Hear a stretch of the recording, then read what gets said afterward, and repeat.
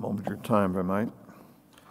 I've shared with some the story when I was at a little country parish, Flaherty, St. Martin of Tours, the real St. Martin of Tours, by the way. The one downtown is a fake one. The real St. Martin's is out in Flaherty, Kentucky, original one. Anyway, one of the ladies there would come to me about once every 3 months, and she would get me to bless some candles and give her some holy water. And I'd, fine, sure.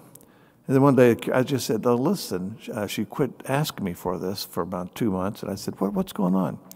She said, Father, to be honest, she said, Flaherty, by the way, is right in the middle of that trough where all the storms come through.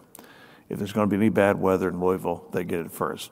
And she said, whenever the bad weather was forecast, she said, I would, light the candles, bless candles, and put them around the house, and I would sprinkle the house with holy water. But she said, one day I sprinkled the house with holy water, and I was carrying the lit candle to place in the windowsill, and I slipped on the holy water and went down and landed on my rear end. And she said that at that moment, God spoke to me and said, why are you putting your faith in blessed candles and water? Put your faith in me. And she never asked for another candle or holy water after that. Okay.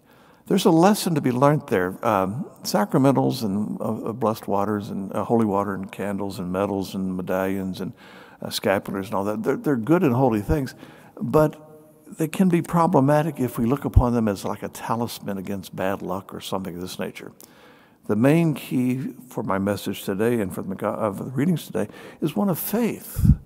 It takes faith to see God at work in our hearts. It takes faith to see the healing. It takes faith to see the salvation offered to us, Our brothers and sisters in the Reformation were yes and no, right and wrong, when they said, they put out the statement, sola fide, only faith is important. Well, yes, if you're talking about, since they mentioned Latin, if you're talking about the fides qua, the act of faith is very important.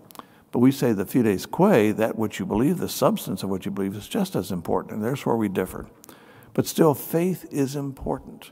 In fact, you get to the gospel, even though Jesus doesn't do it in this version, almost every version of when Jesus heals someone, what does he say?